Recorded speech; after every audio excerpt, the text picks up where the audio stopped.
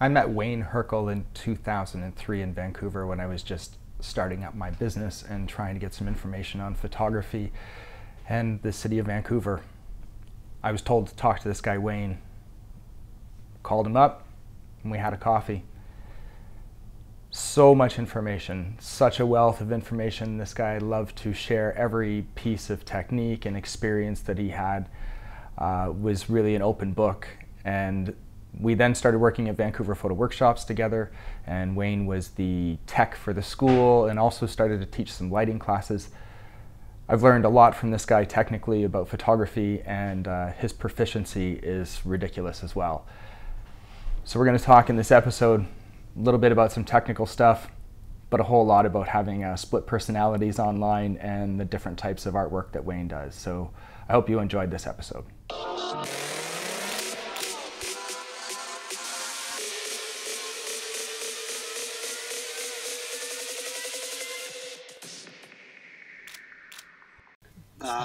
So start now? Yes, sir.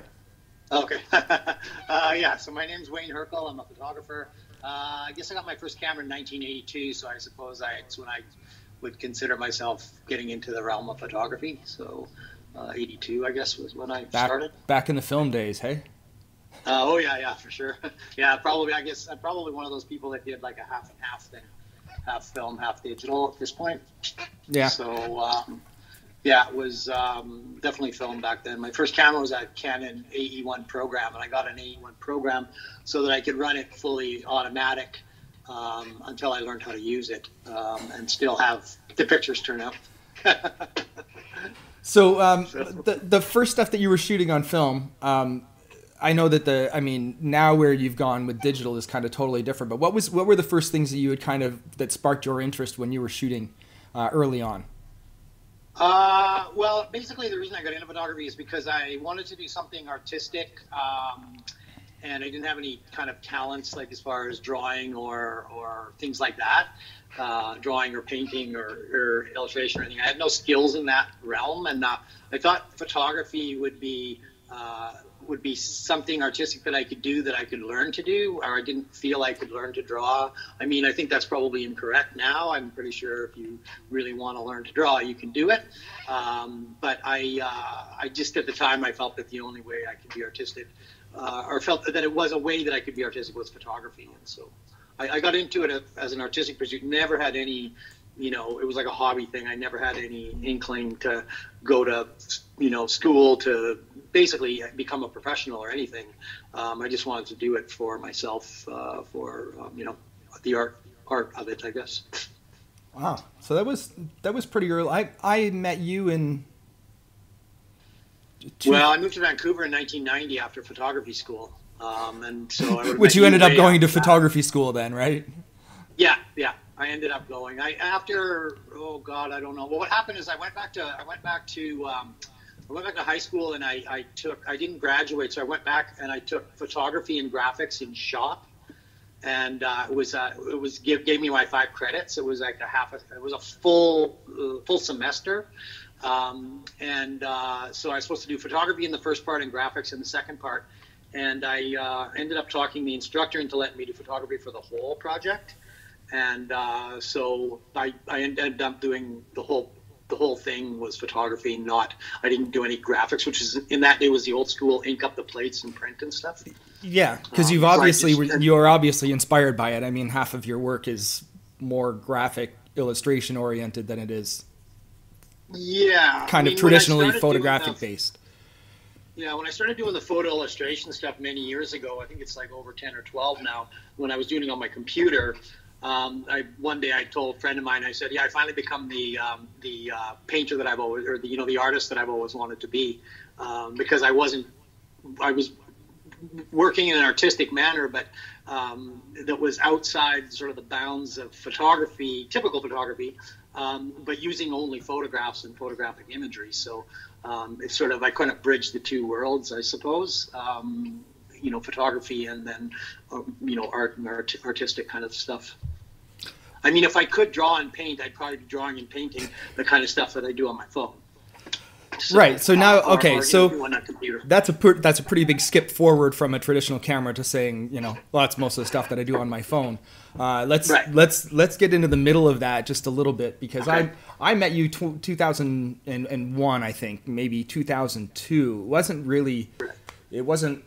Yeah, it was right around there. I had finished up some schooling again myself and had moved out to Vancouver, and I had kind of met up with a few people, and I had to interview a photographer that I was inspired by, and I was watching, some of your work, and the word around town is that you were also an amazing lighting person. So you kind of already had two sides of this career that I was really interested in when I was first getting to meet you. It was the artistic side, like you were talking about, right? But B, you were also kind of doing some lighting and some professional gigs helping other photographers. Do you want to explain a little bit of that?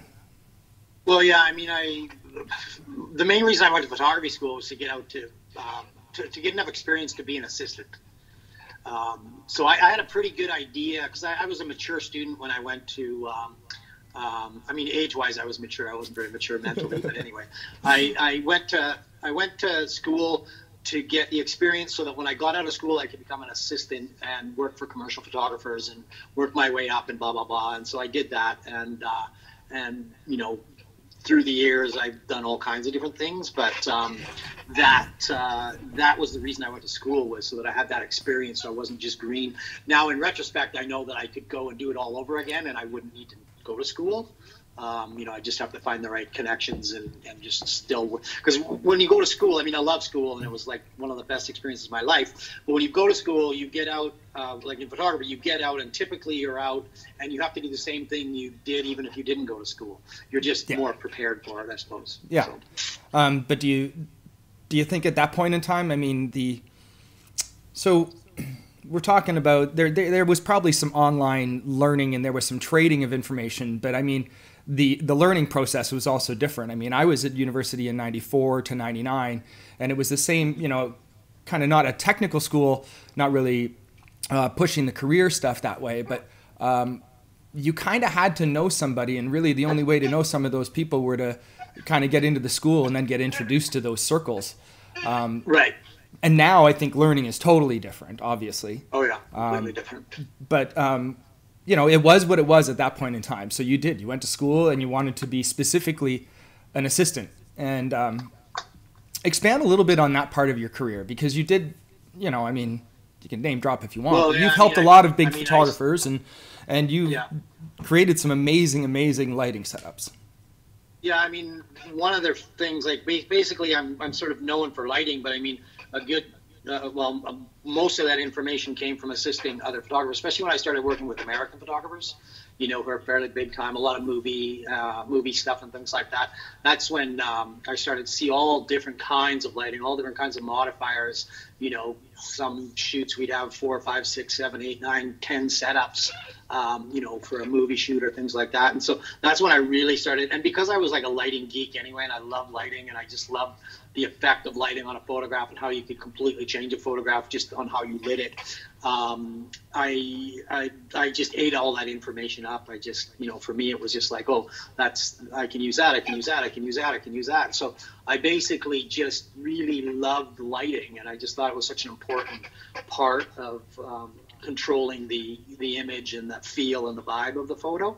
And so for me, it became like, it was like going to school for multiple years. And I still, learn stuff, daily. Well, not daily because I'm housebound now, but, I still learn stuff on jobs. I'll go on jobs and I'll be like, wow, that's really cool. I never thought of doing it that way before and stuff. So, but lighting for me is like a pretty big deal and a pretty big part of my photography. Yeah. And that sort of, fast forward just a little bit. I mean, we started together at Vancouver Photo Workshops when Mark started that in the early 2000s. And I mean, that was really the role that you kind of came in, I mean, as a tech role, but also kind of helping out with a lot of the lighting setups. And I mean, that's where I started to learn a lot. I mean, it was daily learning. Like you said, you're not housebound. I mean, we were in a school where there were 8 other photographers and 10 other photographers that were teaching classes, and each of them were teaching different lighting. I think I was inspired a lot by your lighting, or at least the, like you said, you can always learn something new from lighting. So once you learn the basics, and then I started to watch the stuff that you did, like pick up like metal out of like the alleys, and then somehow make this, lighting reflector that obviously doesn't notice light. Well, it didn't produce light that anybody else had. You were trying to make these really interesting, like unique lighting setups using, something as simple as even, IKEA sheets over top of like 2 soft boxes or something like that. Like the lighting and the way that you manipulated light was amazing. And you never really stopped learning, and I don't think you did or are now. I think it's, it always progresses, but that was a big inspiration for me. Yeah, well, I'm happy that I was able to do that. I mean, I don't know. I think working in an environment like that, like a BPW, was very infectious. Everybody was like feeding off each other, and it was like a family atmosphere.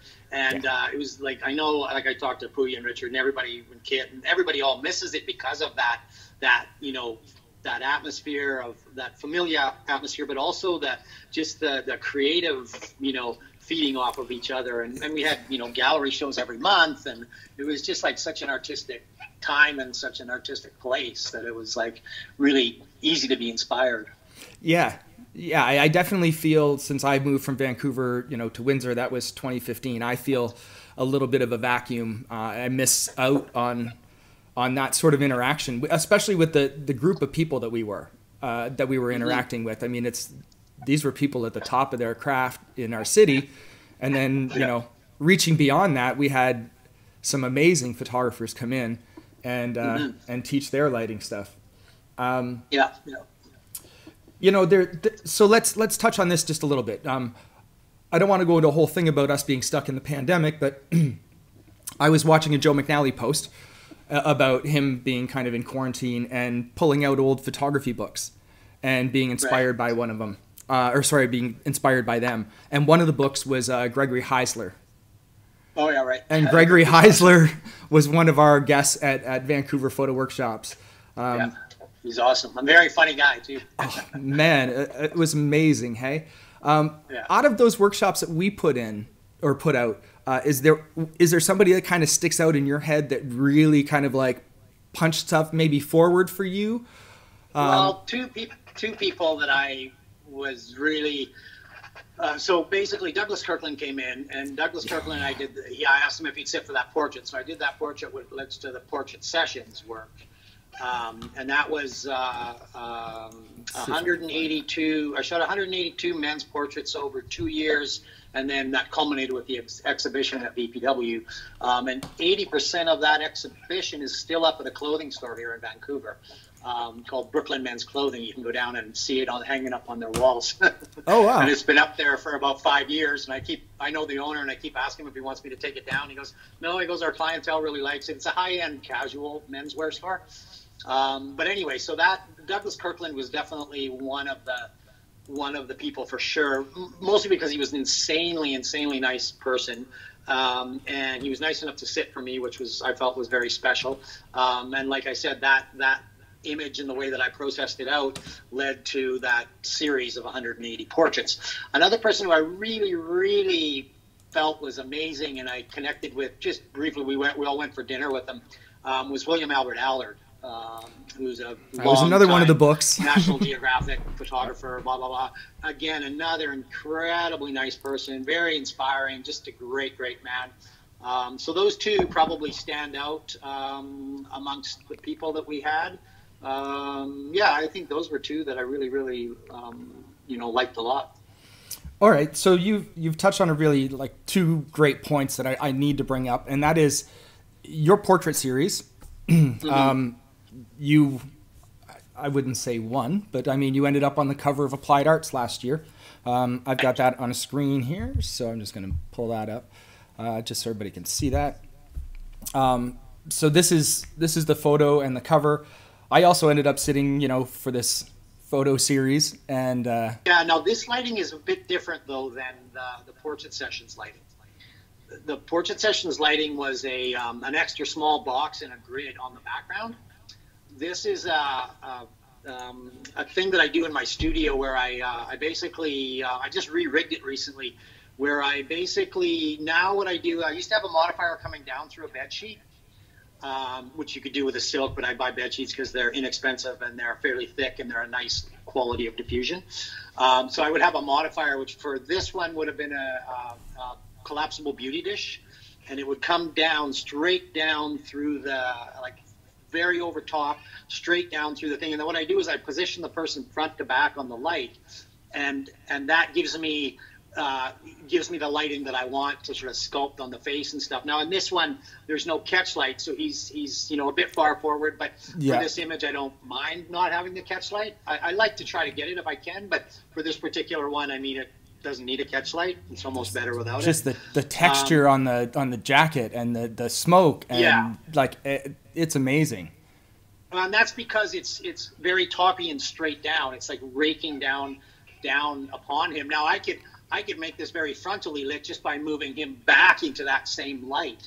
What I've done at the studio now is I've rigged a bed sheet in the ceiling, and then I take two heads and I bounce them up into the ceiling, and it's very long and tubular. And so what I can do is if I shoot on one wall where I usually put up the black, I can march the person back to front, and I turn off the back of the two lights and light with just the front one. But then if I do dance, I do it on the other wall, and I can use both lights on a wider than 12-foot wall, or a 12-foot background if I want. So it gives me the opportunity to turn one direction or the other and turn one pack on or off, and quickly change up what I'm doing, but still have that same quality of light. I'm a big fan of, very big fan of soft quality light. And a lot of people think if you have soft quality light, you can't have drama. But as you can see with the applied arts image, you can have all the drama you want with placement, right? So placement becomes a very crucial thing. I mean, I could do this with just like a grid too, and it'd be a completely different looking shot, but I just love that quality of soft lighting, but positioned in such a way that it gives you drama, with like the highlights and shadows and stuff. So another thing you touched on, I'm sort of the mind you can't have your light can't be too soft. Yeah. Well, like I said, you had like a soft box and wrapped in a sheet and then another sheet, and you made it the softest light. It was pretty amazing. But you touched on something else that I learned from you, and it was utilizing sometimes your studio space. I mean, to literally set up 2 portrait sessions or 2 lighting setups with almost no change in where your lights are positioned. And oh man, that was, I mean, what size of studio are you in now? Are you still at the VPW kind of size, or where are you at? No, it's quite a bit smaller. It's pretty good though. Unfortunately, there's one area in the studio where the roof slants, and so that takes away a bunch of stuff that could be more useful. But I can have 3 setups going in the studio, like 3 backgrounds set up at one time. Now, on those backgrounds, I could have more than one lighting setup going, but I can easily do 3. So one of the things that VPW was great for, and when I was teaching, was VPW had all these background walls and all these like places where you could shoot, and you could shoot in the kitchen and and like if you go onto the men's section of my website, there's a good chunk of photos in there that are from VPW, like the second one in, the guy sitting in the blue chair, that's in the kitchen at VPW. Sorry, second one in, the blue chair, got it? So. Yeah, that's in the kitchen of VPW, right? Yeah. And so, and if you go, let me see if we go, how many more deep? I'm sorry, I'm just going to go a few more deep here. I think, if you go to the heroes and villains, there's a lot of the stuff that's in VPW. Oh, yes, I remember you shooting a lot of these. On that concrete wall and stuff like that. So the thing about when I was teaching that really, really got me into that ability to change things up is I would teach every couple of months. I teach the same class, but I didn't want it to be the same class for me. And also, if there was repeat students, which there very often was, I didn't want it to be a repeat class for them too. So I would change it up as much as I could from class to class, from session. Like if I did a weekend seminar, you could take it 7 times and it would be different 7 times. Right. I'd have different models. I would have, there would be a lot of repeated content as far as, this is how I do this and this is why I do this. But you know, I would try to vary it as much as possible, mostly for myself and as well for any repeat students. But so that really got me into the thing of, okay, you know, you got to take what you've got and you've got to try to make the most out of that you've got. Yeah. And so that's what I try to do in a studio space. Yeah, and that's what turned up a lot of the teaching there. I mean, that's what turned up the talent of all the instructors there too, was that mentality. We were always teaching, you know, kind of a regular rotation of people, and you wanted to always make sure that the foundations were explained, but then, you know, try and change things so that the images were a little bit different, that that we were also learning, so that it stayed exciting for us. Right, exactly. Yeah. I want to go back. Go ahead. Well, I was lucky insofar as the classes that I was teaching were like, you know, it was like fashion and editorial, or lighting for fashion and editorial. So I could do whatever the hell I wanted. And I usually had pretty good, I mean, the class was not cheap, but I had pretty good models because of that, and good hair and makeup. And a lot of the classes, like intermediate classes where you would shoot, you didn't have that luxury, unfortunately. No. So I was fortunate in the classes that I was teaching. They were more expensive, but there was a bit more of a budget, so it allowed me to kind of we had the in-house classes, and then we had your designer classes. That's what it was. Right. Yeah. Yes. So I was lucky in that. Yeah. You know, that I could experiment a lot more and have a bit more kind of craziness going on. Yeah, and it was always amazing to see some of that. So I wanted to talk a little bit about the portrait series. If you don't, we're going to click into the portrait series on your website, and you can talk about the Douglas Kirkland site, or the Douglas Kirkland shot there. Yeah, so when you click on that, you basically see that Douglas Kirkland. So I did this process. It's like all digital. Everything's digital. It's not an actual wet plate. Mostly because I didn't have access to wet plate. I wanted that when I did the photo of him, I wanted it to feel old and iconic, because, you know, obviously Douglas is an older gentleman and he's a very, very iconic photographer. You know, one could argue probably one of the most famous photographers ever. Yep. So I wanted it to have an older feel and an older vibe, and I wanted it to be really kind of like gritty and raw, and so I did that, and I processed it out like that, and I sent it to Douglas, and he really liked it, and I really liked it as well. And then I thought, well, I'm going to do a few more people, so I did some friends and stuff like that, and people I knew, and my idea was that I wanted to do, say, a dozen to get a section on my website. Yeah. And so I started out by doing like a dozen, and then it kept going and going and going and going and going. And then, going. I was with Richard and my friend Chris, and we were having a drink one night, and they said, "You should do a show with that work." And I go, "Oh, yeah, I will." And they go, No, you should do a show, and you should pick a day right now, otherwise you're not going to do it. Just cut the project, right? Just make sure you're, Yeah, so in the bar, and they were right. I would have just kept shooting and shooting and shooting and shooting. Anyway, we set a date on the calendar, and we booked it in the studio. So then I was committed. And I was shooting people up until the last week before the show. In fact, I think a couple days before the show, I shot somebody who was up from the U.S. that I knew. So I ended up shooting 180 people in 2 years ongoing. So it was a very simple lighting setup. I mean, the Douglas one was a bit more complicated because I used to have a fill light when I started, but I abandoned the fill light. But it was basically an extra small box with a grid on the face, and then a small grid, like 10 or 20 degree grid on the background. It was a concrete wall. And then I ended up buying a canvas background from Bow Photo that we did Neil Gaiman with. That's in here. Let me kind of click through. Yeah, Neil Gaiman should be in there. He's 1, 2, 3, 4. Oh, you know where Neil Gaiman is? Because I think I put him in the famous one, but without the border on it. So you can see the lighting setup. And it's also not as contrasty. Because one of the things I did with the sessions is I made it as contrasty as possible and as sharp as possible. There it is.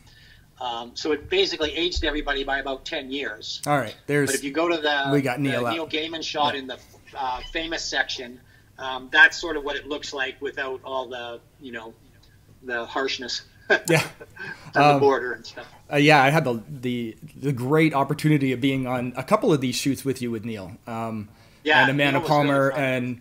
Man, this lighting setup, he was so good with you, and he kept it going. He gave you time, which was really good.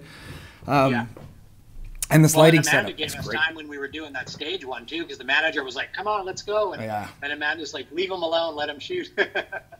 So that was very nice. Yeah. So, yeah. And there's a, you know, in the famous section, here's a shot of David Suzuki. This is up beside you now. Right, let me pull that one up. Sorry. Yeah, so that I shot a long time ago for a business magazine, and we shot it in his office, and then just went outside on the patio, and the light was so beautiful. It was just open shade available light. It was just really nice. So I did that portrait, and then I shot a bunch of them outside, and then he looks at me and he goes, "You're probably done, right?" And I went, "Yeah, I'm done." Yep. That's your cue, right? Yeah. Yeah. Anyway, he was nice. And who else do we have in here? Well, there's Art Streiber, who's a very famous photographer as well. Again, Art I shot for the portrait session, so that's the portrait session's lighting, but that's, again, without all the sauce on it, I guess. Right.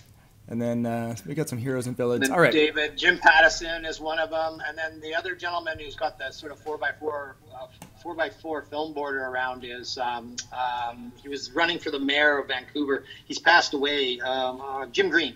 Oh. Yeah, sorry, I've clicked away from that page, so our viewers are going to have to actually now search, which is okay because your links are literally up there. Cool. There, bam. Yeah. And so we have 2 links up here. So the first one is WA Pics, which is where we're at and where we're looking at. I'm going to call it I'm going to call it traditional photography in a sense. It's pretty. I guess it's pretty straight. I mean, I know that there's a lot of processing and a lot of work that went into it, and there was a lot of development with this, and it obviously shows the applied arts cover. I mean, that'd be a pretty big deal, you know? Yeah, I mean, so what happened is I've been submitting to applied arts since I moved out here in like 1990. And on and off, not every year, but on and off. And then I'd finally given up at one point. I was like, I'm never going to get in that magazine. And I'd given up. And then I guess it was like the year that the magazine, that it was accepted, I decided to submit. I submitted 2 images, the one that got the cover and another one.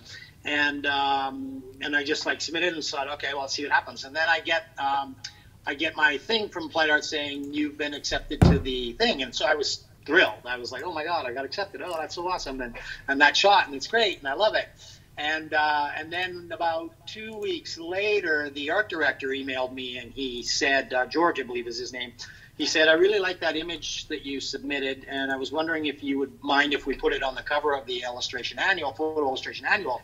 And I was like, no, I don't mind at all. I'd be thrilled. So anyway, I sent, he said, send me a bigger copy. So I sent him the bigger copy. And so that's sort of how that came about. One of the things that I'm most happy about with that image is that it was an image that I did for myself with a friend of mine. There was no art director, there was no client, there was nothing. It was just me and a friend going in the studio, having fun, being creative. Got a shot that, worked, I guess. And so I got in, I look at it as I got in on my own terms. Yeah. And I didn't get in on the coattails of an advertisement or, something like that. It was just, I got in there because of, your own projects, and having fun and just like doing photography for the reason personal projects were really important, I think, to all of us there to really push us. And honestly, it's some of the personal projects. I mean, did this get you a little bit more work? Did that kind of commercially help out? No. No, none that I know of as of yet. Note the younger photographers, who are all. And, one of the things that the biggest response I got was probably from my peers. And the thing about getting that kind of recognition is that's probably the best recognition because they know what it takes to get there. They know how difficult that sort of thing is. And when your peers start liking what you're doing, that means you're doing something right. Yeah. I think so. That's one of the, so that recognition for me was the bonus on top of getting the cover and getting in there was the recognition from my peers. I mean, if I get a job from it, sometimes they say that stuff takes a couple years, Yeah. Like it might be sitting on some art director's desk and they'll have some ad campaign or something and they'll look at it and they'll go, oh, that shot's perfect and let's call that dude. Yeah. And then the funny thing is you might be onto a whole other project or a whole other lighting thing and you're like, oh, we got to go back to that. Oh, yeah. Well, one of the things I did last fall is I did different lighting setup again, but I shot a series of senior dogs specifically just for my website. I'm not going to do 180, but I did about 25. I haven't put that section up yet. Oh, okay. It was very fun. It was like just super cool to shoot these like older senior dogs. Yeah. Sadly, a couple of them have already passed away, ones that I photographed, so that was upsetting. But yes, anyway. but the dog portrait lighting or the dog, those similar to the portrait series, right? The lighting setup. Well, that one, no, it's actually more similar to the applied arts one. But what I did is because I definitely wanted the animals to have catch lights, is I had a fill light just over camera, so it's kind of a combination of a top down and a fill, and they're almost at even exposures. Unfortunately, I don't have. Well, there, you know where you can see them is on my Instagram, the Wapix Instagram. You can see the dog stuff. Let me see Wapix. But it was really cool, the personalities of some of the animals and stuff, and I don't know, it was just super fun. I really liked it.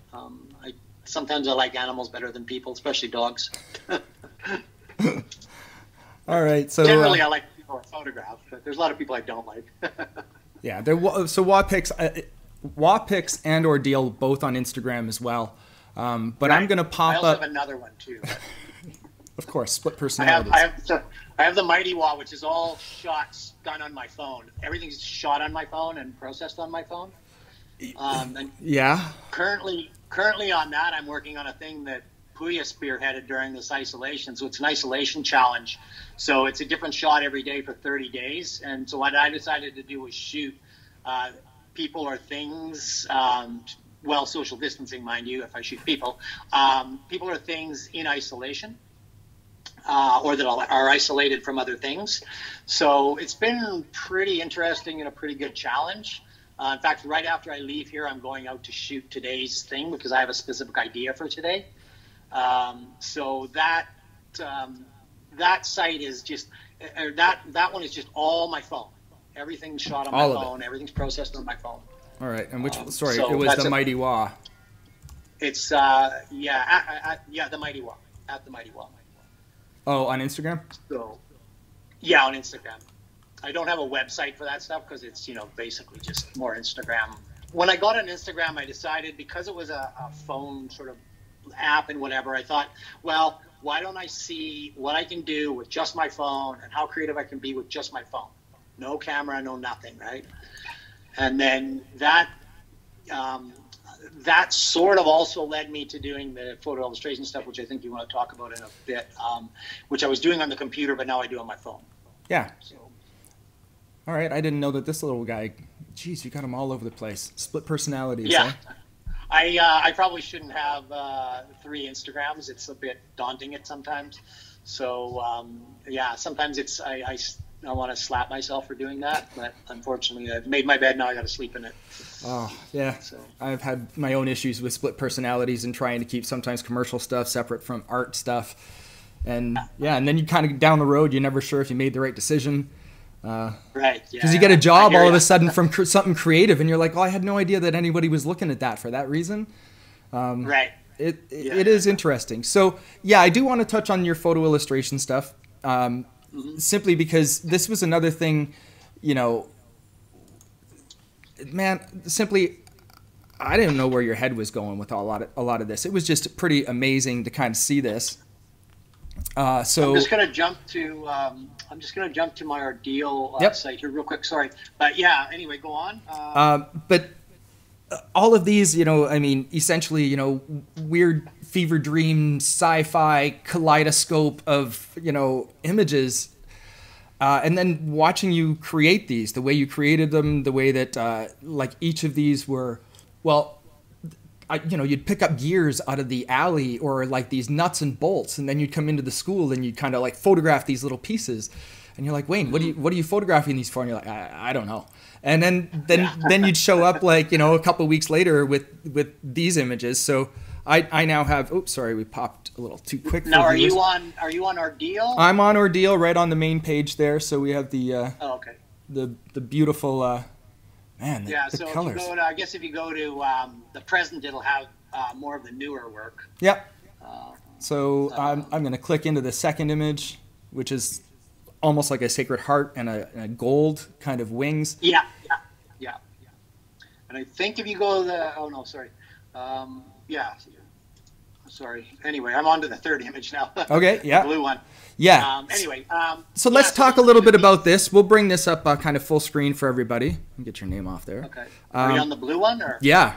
Yeah. So let's talk a little bit about, kind of your creative process or even some of the inspiration for these. Okay, well that's the weird part is so when I do these basically so everything subject matter wise is mirrored, mostly because I really like symmetry and balance and blah blah blah, and it just, to me, it just feels right to do it that way. So I started mirroring everything. Now the unfortunate thing when you mirror a person, sometimes they look like they do and sometimes they look like a monster or an alien or something, which is sometimes good, sometimes bad.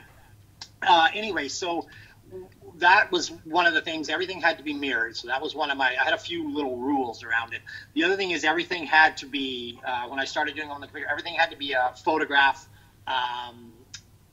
that I had taken with my camera. So it had to be a photograph that I took of almost everything.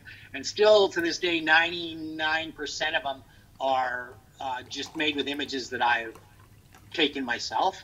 So that was another sort of rule that I had. And then after that, there was no thought process other than those two things. And basically none of these are ever planned. I don't sit down and I go, I want to do blah, blah, blah, this or that. Well, that's none of them. There's a couple where I've done up for jobs and stuff like that, and specific assignments where they were planned. But for the most part, 90% of them are not planned. I just sit down at the computer, I take the subject, which is usually almost always female, and then I start working and adding layers in and playing around. And these ones on the computer, when I used to do them, they would sometimes take 6 to 12 hours. When I first started doing them, I would basically sit there for 6 to 12 hours and work on them. Sometimes I'd sit there for like 9 hours, and then it'd be like 5 in the morning, and I'd go to bed, and then I'd get up at like 10, and I'd start working on it again till I finished it. But then after a while, I adopted a more of a painter's kind of approach where I had to let the paint dry, only there was no paint. I would just do them, I'd work on them. Sometimes I'd work on them for 10 minutes. Sometimes I'd work on them for 3 or 4 hours. But then I'd go away and I'd come back. And sometimes I'd leave them overnight, and then I'd get up and I'd go away and I'd come back. And so once I started doing it that way, I found they improved quite a bit. Yeah. Where I just didn't plunge in and just go. But again, I still never planned them. What happens, though, is about halfway through the process, or at a certain point through the process, they start to take on a direction, I guess. And then I start moving in that direction. Then some of the choices I make are conscious. They're like, oh, okay, I want to move, I want to add something there, I want to do this, but only a little bit. Like I'm still playing around. I still don't know where it's going to end up. So I don't really know where it's going to end up until it's over. Yeah. Now, the ones on the phone, on the computer, I've probably done, in 10 or 15 years, I've done probably 50 on the computer. Maybe more, maybe 60, 70 total. When I started doing them on my phone, which this October will be 3 years, I'm well over 300. Wow. And which series can we sort of see the newer series? That's the iPhone series, yeah. Sorry, which? So what happened? Is that on the webpage here? No. It should be on Ordeal Art. No, none of them are on my webpage. No. Yeah. Okay. Oh, so we're on the Yeah. Instagram. Right. Sorry, I'm making you jump around. That's okay. That's what I have. Yeah, all they're these all little only tabs on for. Instagram. All right. There's a most of them are on Ordeal Art, or a bunch of them are on Ordeal Art. There is a bunch still on Wapix that I can't really transfer over, so they just have to live on Wapix. But that's why I separated those out, because the photo illustrations were starting to take over all the imagery, and I was like, I gotta do a new Instagram because it's just taking over that whole thing. Because like I said, I've done well over 300 now.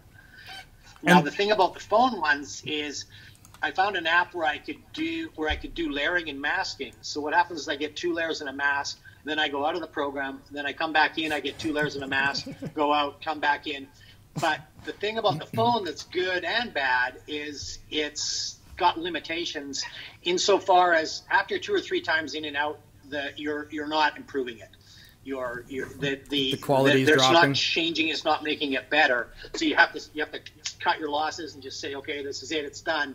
Now, that being said, I've learned how to manipulate the program and manipulate my way of working with it, where I can get quite complicated looking imagery by just going in and out 2 or 3 times. Whereas on my computer, there'd be 50, 60, 100 layers on that stuff.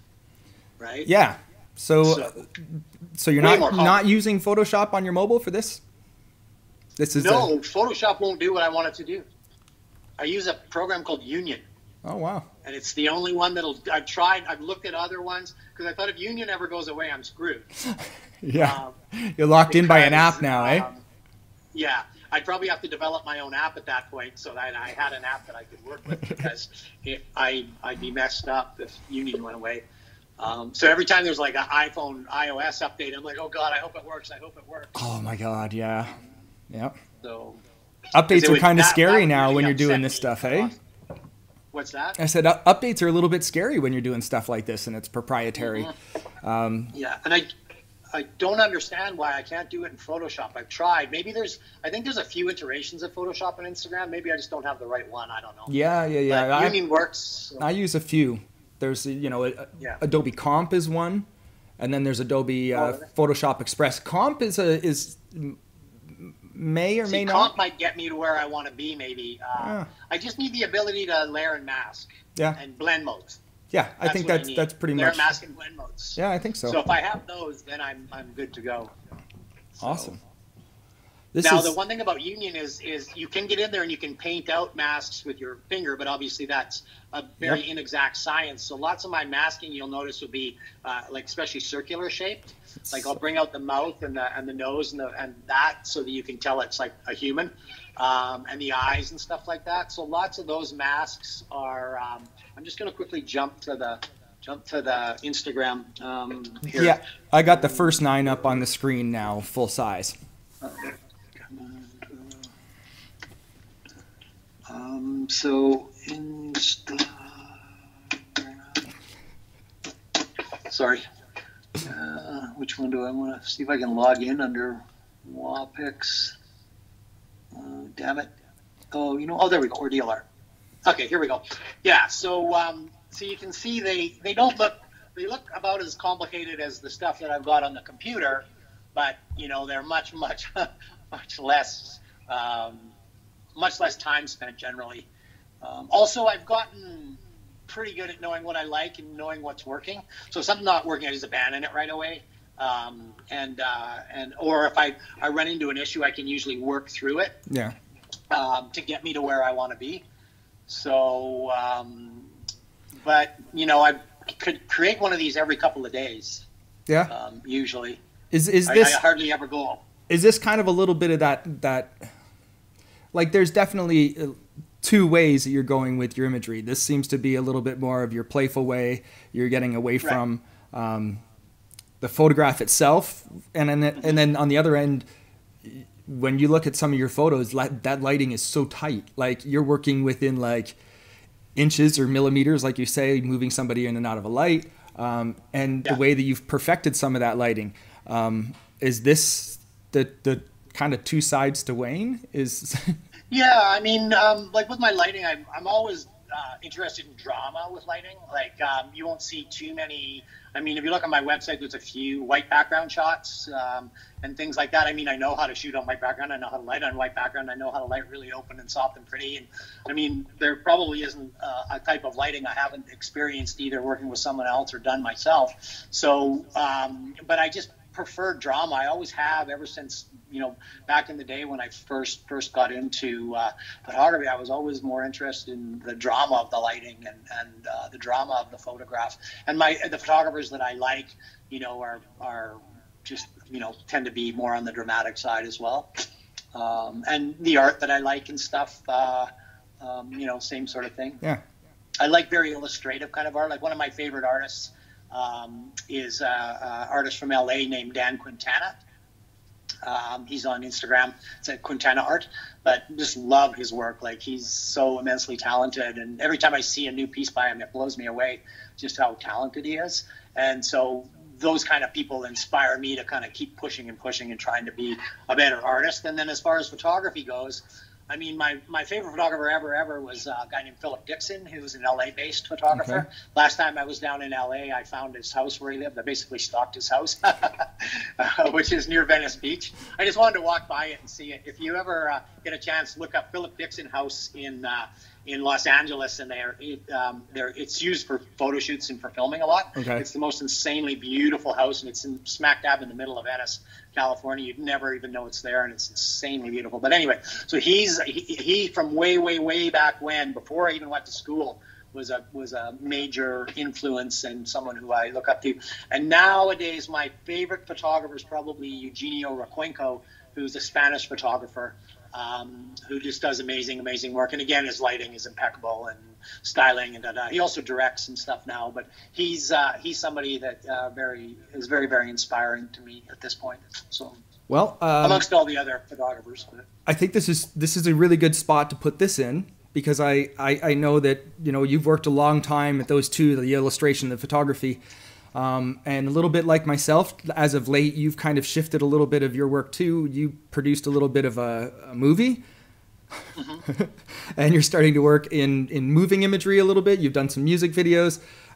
Do you see that as being something you're going to do a little bit more in the future, or was that just a little bit of an experimentation, kind of a side thing? And yeah, well, at the time, I thought that's what I was going to do. I thought I was going to try to really start to move into filmmaking and going into that realm. I did much of music videos, and then I got funding from TELUS to do that short, The Man and the Dog, the sci-fi short, which basically was an idea that I came up with. And you know, when I got the funding, miraculously, and then I was like, oh my God, I got to make a movie. So that was tricky, and I probably couldn't have done that without Richard's help. Richard Davies was one of the producers, and you know, and pretty much everybody else that worked on it, because nobody really got paid. Like the editor got paid, the Foley people got paid, and that was about it, I think. Everything else went into the production. But anyway, so. Then fast forward after that, then Richard and I started working on a documentary on a motorcycle builder here in Vancouver called Paul Brody. And so we were on that, and then that sort of stalled a bit at the moment for various reasons. But what happened is I basically developed a really major dislike for the process. And so I don't really pursue it anymore. And I've kind of given up on the motion side. I mean, if somebody approached me with a project and I thought it was kind of cool, especially if it was like a dance project or something, I'd be like, yes, I would probably do it. But the frustration for me was the amount of time that it takes to finish something, especially when there's no money in it. Yeah. Like I did music videos and it took like a year to get it out the door. Yeah. Well, after a year, I don't care about it anymore. I stopped caring about it like 6 months before that. And so it became just a way more of a frustration, and it wasn't artistically satisfying anymore. It just became too daunting for me. I just needed more immediate gratification, I guess, artistically. That's totally fair. I pretty much abandoned it at this point. So, but never say never, right? Well, I think on that photographic end, I mean, it's like drawing or painting. It just takes so much goddamn time if you're creating a film. Or you're creating a video, and like you say, the timeline is so much different. We're used to being in an environment where you're locking down things into like 60th of a second, 125th of a second, and like stuff's done, and you get to go to your editing, and you know you can kind of finish up within a day or so. I'm kind of dipping my toes into that too. It's shifting a little bit of the way that I'm looking at things. Obviously, even the way that the cameras are being produced now, there's a lot more like concentration on getting more light in it for video and stuff like that. So that's kind of changing some of the gear that I'm using, like the Nikon Z series. Have you, like, is your camera gear shifting with some of this stuff too, or are you still? Well, I have a Canon. Well, my phone is probably the thing I use the most. Okay, there you go. That's the biggest shift too, right? You know, like okay, so basically I'm shooting with a Canon right now. I'm kind of waiting for these new mirrorless Canons to come out to see what they're offering, because I don't think I'm on a 5D Mark III. I wasn't super thrilled with the 5D Mark IV, and so I didn't purchase that. So I'm waiting for the newer Canon offering. I thought about maybe switching to Sony at one point, but then it just wasn't working for me. And mirrorless wise, I have a Fuji system that I use as a travel camera. So whenever I go traveling, I take it's an XT2. So I take that with me for travel. Yep. And then I really was looking at those Fuji medium format, like the rangefinder and stuff. Because they're insanely nice cameras and they're beautiful imagery and for my portrait-y kind of stuff. But again, they're a bit out of my price range for what I'm doing right now. So I guess I'll sort of sit tight and see what Canon comes up with. Do you remember Robert Faulkner? Yeah, I follow him on Instagram. He's a photographer. Yeah, but I think he's also a Fuji ambassador, I'm pretty sure. Yeah.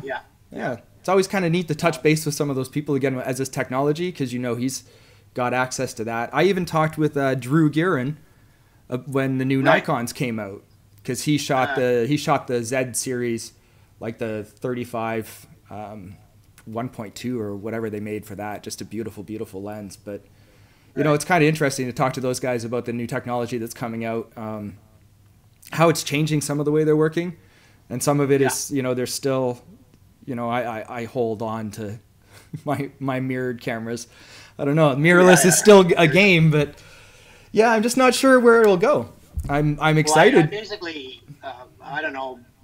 I guess when I really started to get going on Instagram on my Mighty Wah account, the one that's all phone, I started to realize that the phone was making me a better photographer, because what I was doing with the phone is I was going out, like if you go back through a bunch of those pictures, you'll see a lot of stuff, like I would just see lighting looking really cool, like maybe I'd be on set, or maybe I'd be in a bar and I'd go out, leave the bar with some friends, and man, that lighting's so cool. And so I would take pictures anywhere, because I always had a camera with me at all times. And so that really developed I have a pretty developed eye anyway from years of being in the business, but it really developed my eye even more for just spotting, like, oh, look at that.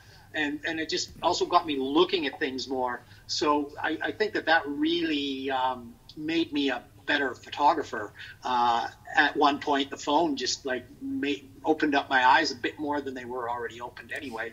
So I do like the phone. I have that new iPhone 11 because it has 3 lenses, and I was waiting for something like that to come up, and so I love that.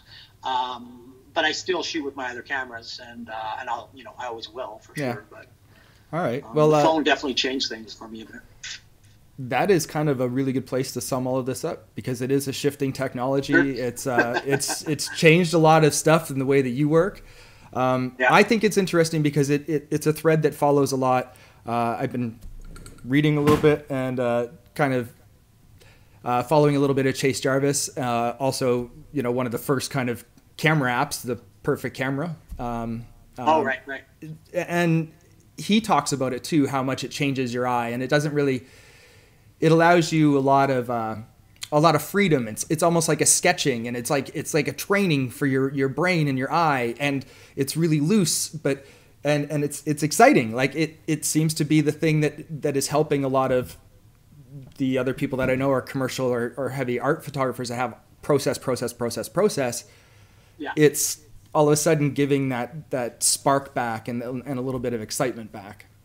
So one of the things, like with the phone illustration stuff, this iPhone series, I can do those anywhere. So if I'm on a movie set for 12 hours and sitting around for 11 of those 12, I can sit down and make art. I've also done these while I've been walking. I walk a lot, and I've been out walking, and on my phone I've literally been making art as I walk. And then when I have to do some really serious masking, then I have to stop or sit down, and then I do the serious little mask with my finger, and then I keep going. But I've literally made some of these while walking.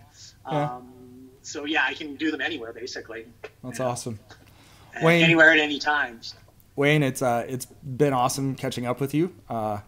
Yeah, good to catch up. Thank you for sharing, you know, again, from the beginning point from Vancouver to now, kind of sharing all the knowledge that you've had with photography. It's always inspiring. For everybody that's watching, I'm going to toss that link back up there so everybody's got your info right there. Both websites. And yeah, if people want to follow the Instagrams, that's fine. One of the things that I am doing, though, just so people know, is I would follow anybody that would follow me on my accounts. And so then I was following everybody on 3 accounts. So I was getting so much repeated content, I decided I can't do that. So what I do is if somebody follows me on all 3 accounts, I follow them on 1 account so I can see their stuff. And I can, because I was seeing so much repeated content, I wasn't seeing everybody's content. Yeah. And that was very frustrating for me. So I, if I don't follow you on one of those accounts, I generally follow everybody on 1 account. You'll find somebody, you'll find them. So. It's important for us to follow all 3 of yours. That's the key. Because I put different content all 3, so it'll never repeat. That's for sure. All right, Wayne. You'll see different stuff, and follow which one you like, or follow none of them. It's up to you, I guess. All right, Wayne. Well, we're going to sign off here for everybody. You hold on 2 seconds. Yeah, thanks, and stay safe. Thank you. Okay, bye, man. Ciao. Ciao. Big thank you to Wayne for taking the time out and being one of the first people that I talked to on this series. I appreciate all the information that he's not only given to me, but back to you guys, and it was great to kind of share his work and in this weird jumbled kind of setup, hopefully share that work with you guys. So be sure to check him out on Instagram. There are a few. We've put those links all through that video. Check him out, give him some love. Shifting Perspectives is made possible by Pretty in the Algorithm. We're a company focused on creating custom visual content that connects your audience with you and with each other. PrettyInTheAlgorithm.com.